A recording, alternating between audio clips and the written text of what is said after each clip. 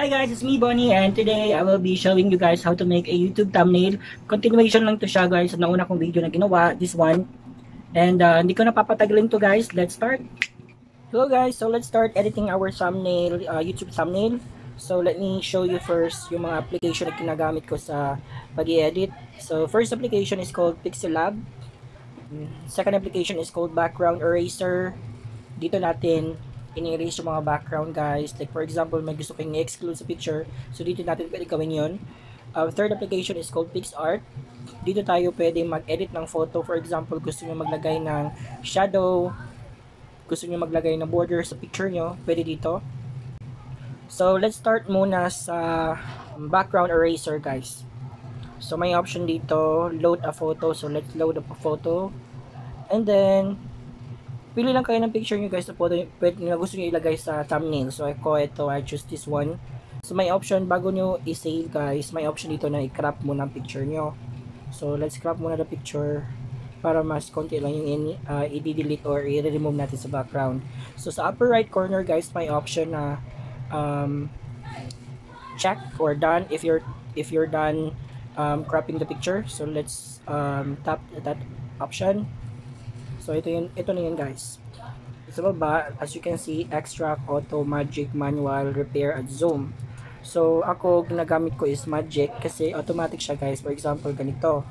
If gusto mo na i-delete or remove yung background guys, for example, if malapit sa buhok, as you can see guys, hindi nasasali yung buhok kasi nga parang magic siya. O, diba? For example, ganyan. May nasasali tayong part ng mukha natin. May option din dito guys, just above the repair icon. So pwede nyo yung i-press yung parang bent arrow. See, bumabalik siya. And may background color din guys. If you don't want to use the white background color, you can actually use the black option as rin. So let's just use black para mas clear kung may mga natitira pa. So just carefully remove yung mga hindi kasali sa picture, I mean yung background.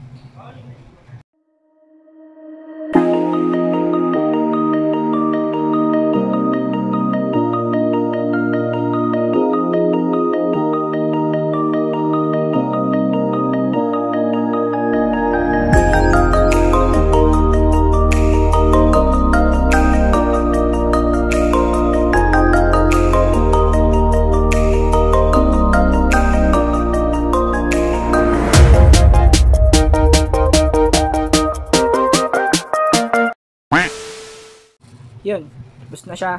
So save. So nandun na yun sa gallery nyo. So kung tapos na kayong erase ng background, let's go to PicsArt application. So sa PicsArt guys, kagaya ng sabi ko kanina, dito tayo nakakapag lagay ng border. Pwede rin naman dito maglagay ng mga effects, like dito. Yan, mga effects. Pero ang ginagawa ko guys, I just choose border kasi yun ang gusto kong gawin sa sa photo. Pero depende na yan sa inyo guys kung anong border ang gusto nyo. Ganyan. So may mga may border na siya na white sa picture. Kung gusto niyo namang parang siya guys, parang if gusto niyo parang thicker yung white, may option siya dito, yung thickness. So depende na yan sa inyo guys kung gaano kakapal yung white. If gusto mo gray yung color or pink, may mga option dito guys. You can actually choose kung anong border ang gusto nyo. Pero ako, I choose white lang muna kasi example lang naman din to. So yun, press save. So press done. So nandun na yun sa gallery nyo guys. So yun, since nakapag remove na tayo ng background, nakapaglagay na tayo ng border, so let's go back to Pixellab. So first is make sure guys yung image size ng thumbnail sa YouTube is yun yung image size na gagawin nyo. So, may option dito sa upper right corner guys, as you can see, may 3 dots dyan. So, just press that icon. And as you can see, may mga option siya. So, panglimang option is image size. So, press image size. And then, may makikita kayo dito na preset custom. So, press nyo lang yung parang down arrow. And dito makikita nyo guys, pwede nyo i-change yung ano niya, ratio. Or kung gusto nyo ilagay sa FB page nyo, may FB cover art din sa profile picture. Pero since YouTube thumbnail yung gagawin natin, so just choose YouTube thumbnail. And then, press OK. So, yun yun na guys. Gawa na tayo ng naka-edit na tayo kanina ng pictures sa background para sa YouTube thumbnail natin. Dito sa upper portion guys, just beside the bent arrow, Pixellab, and then bent arrow, and then may parang plus sign. Ayun. So, ito, yung plus na sign, just beside this icon. So, press that option. And then, panglimang option is from gallery. Just press that option. And then, since nakapag-edit na tayo kanina, so yan, ito yung in-edit natin. Yan. So, dito sa right side, may option dito guys. As you can see, may check option. So, if ready na kayo na sa picture na gagamitin nyo, so just press that check option. So, yun. If sobrang laki niya guys, pwede nyo ding i-resize. Ganyan. May white circle dito sa sa lower right corner. So, just resize it. Basta i-resize lang siya guys kung anong gustong size na gusto nyo. So, kung siya maliit, if malaki, ganyan. So, yun. And then, kung gusto nyo hindi siya nagmo-move guys, may option din tayo na para i-lock siya. Dito, just beside the plus icon, sa left side, may makita kayong parang rectangle. Dito. So, just press yung lock or parang sa taas ng parang may mata. So, press yun lang yan. So, yun, hindi na yan siya nag-move guys. And then, sa caption or sa text guys, all we need to do is just choose the icon na ito sa lower right corner guys, may option dito. May nakita kayong letter A, so i-press nyo lang yan. And then, press yung text, yung plus sign. So, yun. As you can see guys, may nakikita kayong parang box. Ito. So, double tap nyo lang yan guys. So, yun. Pwede na kayo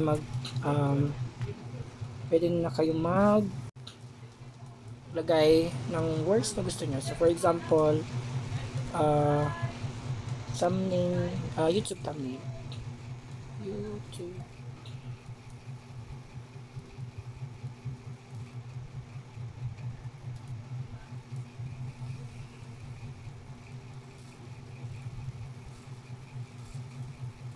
Ayan, so press done.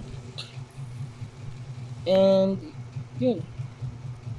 So pwede nyo yun siya i-resize guys. Dito just press that letter A icon. And then may option dito guys sa right side ng screen, edit.